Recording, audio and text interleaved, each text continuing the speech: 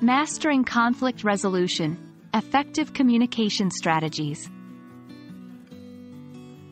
Hello, English learners. Today, we're going to dive deep into a very important topic: conflict resolution.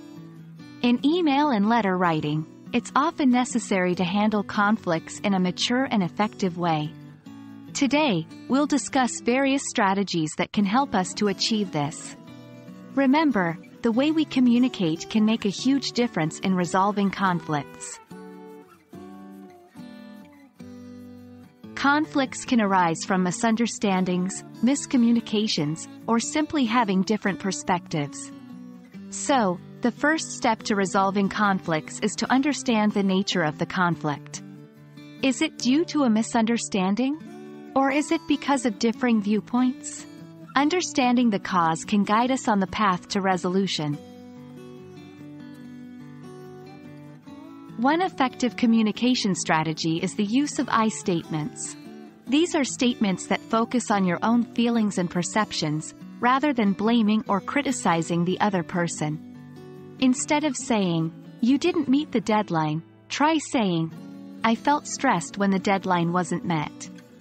This kind of approach can help to avoid escalating the conflict.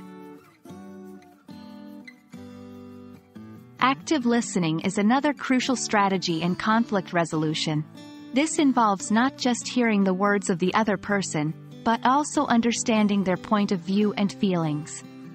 Use phrases like, "What I hear you saying is," to show that you are genuinely listening and interested in their perspective. Finally, it's essential to find a common ground. Look for areas where you both agree, or at least understand where the other person is coming from. You can say things like, "I understand that you feel strongly about this. I also believe that," finding common ground can help both parties feel heard and respected.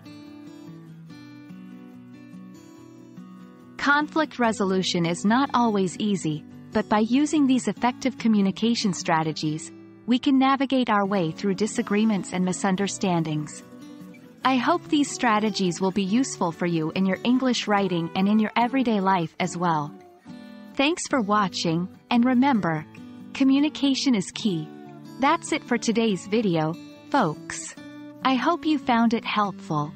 Keep practicing your English, and I'll see you in the next video.